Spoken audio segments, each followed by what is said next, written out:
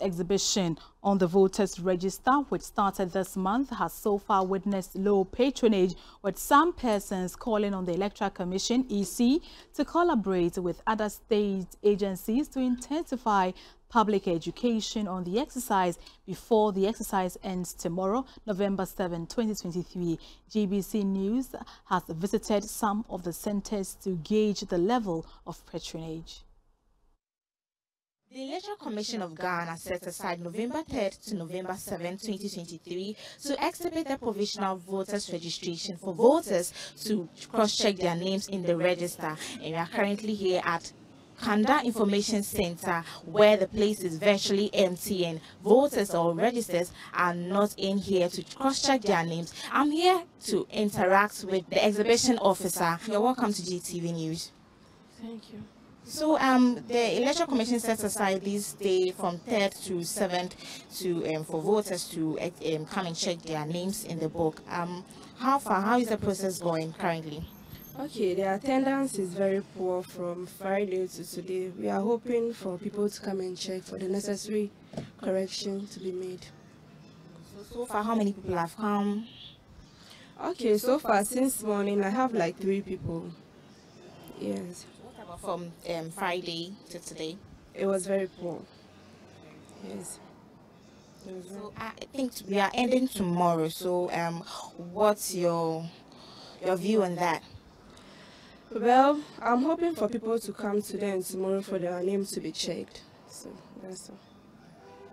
But has there been a situation where someone comes to check and the name is not in the voters registration or something? Yes, some people mix up their polling station numbers. So when the person comes and we check and we direct the person to their various polling centers. Yeah. This morning, 10 people came to check their name, but I don't know whether people will be coming again or that. So, but previously, when they come in the morning like this, they won't come again. You sit out, so you close, no one will come again. But I don't know whether today they will be coming or not.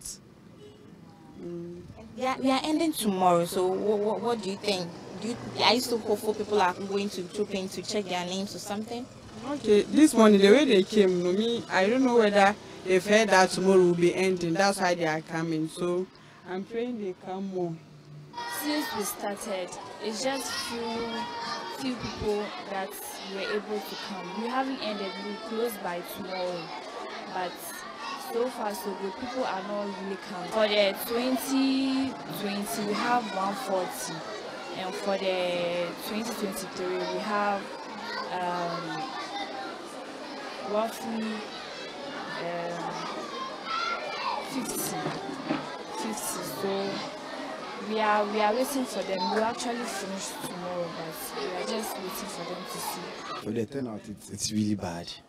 It's very bad. People are not really coming to check out their names and everything. It's very bad. So far, how many people are expected to come and check or cross-check their details over here at this exhibition center? I think it's 486. 86, yeah. From Friday to today, how many? I just have 26. 26? Yeah. 26 out of the 406. I think probably they didn't really advertise it very well for people to maybe get to know about it. Because I think that was last 4 years. The number was quite like okay. But comparing to this year, now it's very bad.